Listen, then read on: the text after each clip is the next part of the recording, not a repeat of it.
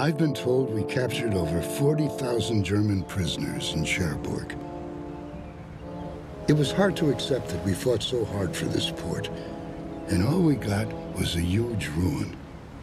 The Germans had destroyed it so badly that it was months before we could use it.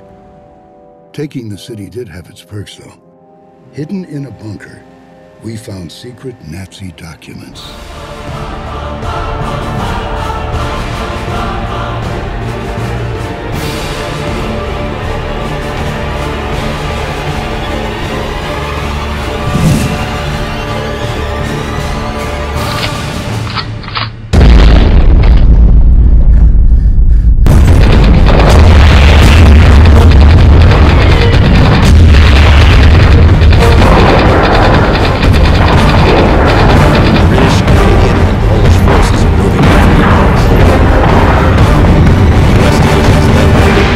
Seal the pocket from the south.